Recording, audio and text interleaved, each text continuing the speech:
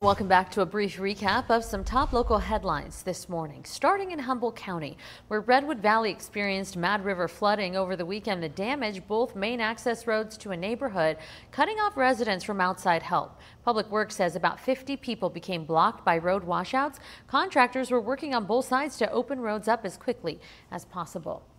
Near Montague, 4 children have been left orphaned after a deadly crash in Siskiyou County that claimed the lives of their parents. The children's aunt organized a GoFundMe to support the kids to cover things like counseling and aftercare from injuries to school expenses. If you want to help, we have a link to the fundraiser on KRCRTV.com.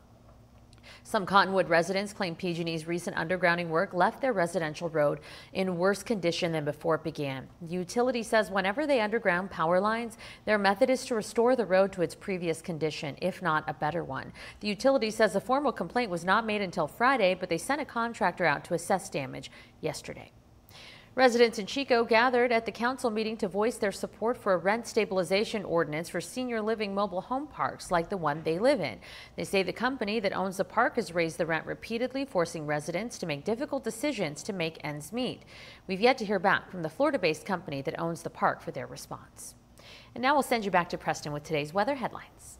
Yeah, Nazi, a pleasant day shaping up, and it's a good break day for you to get ready for that rain. It's on its way tomorrow, and it'll stick around into the middle of next week. We're looking at temperatures around 60 out at the coast, mid to upper 50s further inland. Again, cloudy skies not only there, but for the valley as well. Maybe some sun breaks possible further south this afternoon. Setting up for about 61 in Redding, maybe 60 in Red Bluff and Willows, and 59 there in Chico. Not a bad day with those light north breezes, but we are getting back to some nastier weather ahead. And I decided to call today Jantastic because it's January, and I thought that was the closest pun I could get. The rain starts later on Friday and it sticks around all the way into the middle of next week, bringing several inches to pretty much every location. So prepare accordingly and get ready for that out there.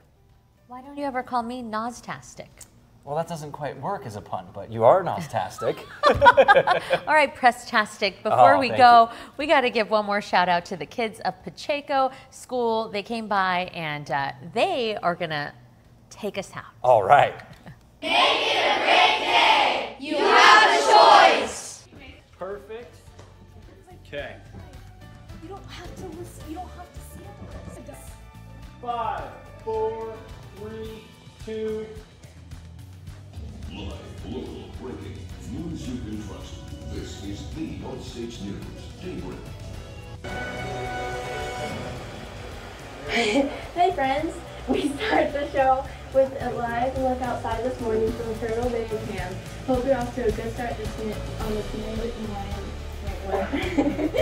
Happy Wednesday morning, guys.